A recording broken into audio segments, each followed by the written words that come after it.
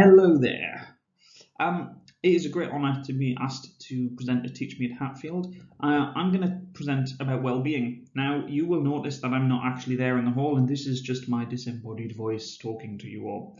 Unfortunately, it's kind of ironic that I'm talking to you about well-being, and I'm actually quite ill at the moment and had to take some time off work, which has meant I can't actually come down to TeachMeet.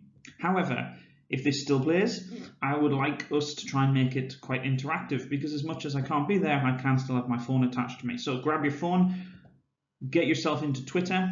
We're going to use the hashtag #WellbeingChat. And if you want to tweet directly at me, it's Tips for Teaching UK. So share your thoughts with me as much as you can. I want this to be as interactive as possible, please. And I want to generate some good discussion about the topic of well-being and education, which I suspect everyone will have an opinion, an idea, a thought, and an experience of. So I happen to believe that the retention problem that we face in education is going to be eventually laid at the doors of schools. I think the government's going to turn around and say we threw plenty of money at recruitment to get teachers into the profession. We can decide whether or not I agree with that. But keeping them in the profession is down to the schools. What are you doing about it?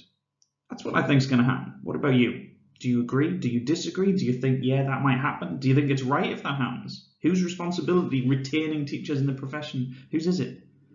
Okay, tweet me your thoughts, please. Take a screenshot of this slide even if you want. All right, I'm going to move on because I realise that even though I'm not there in person, time is still of the essence. Now, I want to give you a little case study that I think summarises well-being. I believe well-being is a huge issue and it has a huge role to play in why teachers leave the profession. This is a case study. This is taken from actual events. So, a teacher is taken into hospital. They message their school leadership team through the night saying, I'm being taken into hospital. I'm sorry, I won't be able to be in the morning.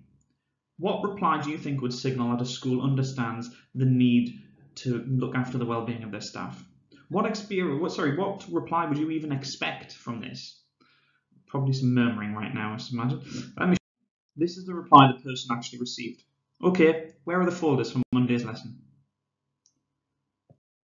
I don't think that shows a particularly emotionally intelligent response from the school. I don't believe you can manage well-being.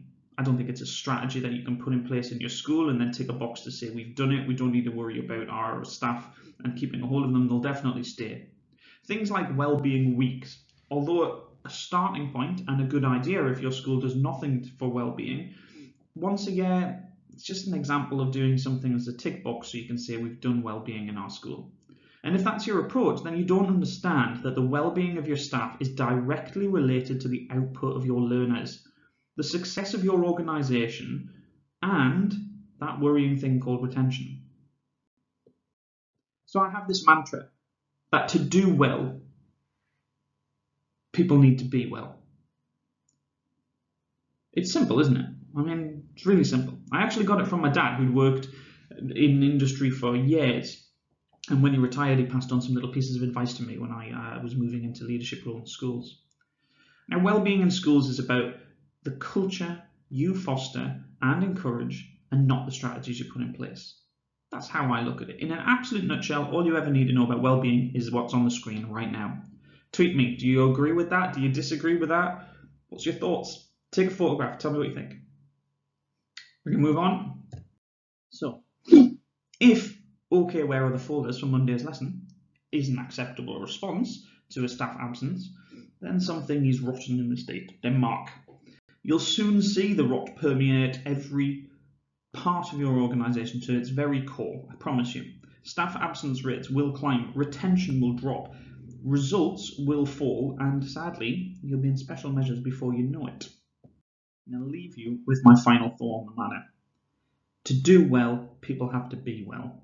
Well-being in schools is about the culture you foster and encourage, not the strategies you've put in place.